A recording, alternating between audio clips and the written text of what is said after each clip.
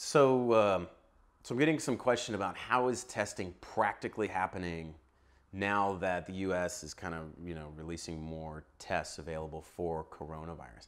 I'm Dr. Larry Burchett. I'm an ER doctor on the front line with this thing.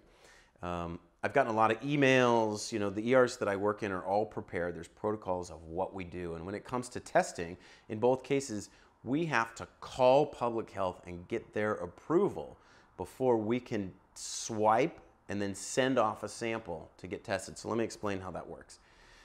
When it comes to influenza, for example, there are flu tests everywhere. You can go to a local urgent care. All ERs will have these. They swab it. You get a result within an hour. It's very convenient and can help you answer that question. You don't even need that test. Really, we can diagnose the flu without that swab. But coronavirus, it is not everywhere. No urgent care has coronavirus at this point. Some ERs do, but very few. Most of the time what happens is we take a similar swab from your nose, kind of the back of your nose and mouth, send it off to the public health department. Now remember, this wasn't in every state to begin with. It'll be released more and more. There's a handful, there's many of them in California, but not even every county has this. So you got to send it off to public health. They run the test, which takes, a matter of hours.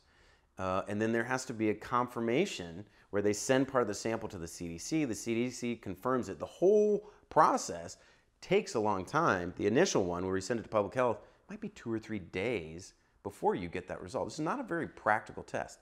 It's not a very convenient test. But here's what's happened in my experience already. I didn't have this patient, but we had somebody in one of my hospitals where there was a real concern about coronavirus. There was a known exposure, and we're like, we need to test this person. So we called public health. There was no answer. We called them over and over and couldn't get a hold of them. Now I'm guessing that they're getting inundated with so many calls, and there's a limited number of tests at this point. So we don't have that information. What you're going to see is this is going to get worse before it gets better, meaning we're going to have more cases of corona that's diagnosed, because right now I think there's cases that we're not even diagnosing because we don't have enough stuff, because public health departments aren't calling us back. You're going to see more cases. We are going to see more deaths. Don't freak out. This is what to anticipate. But early on, testing-wise, to be honest, as a doctor, it's a pain in the ass.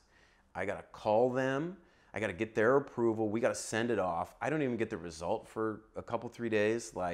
It's a very difficult process. Then they're going to follow up with somebody.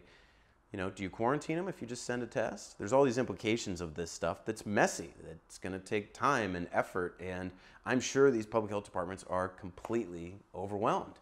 But testing's not going well. It's not going very well in the beginning at all, to be honest, in my experience.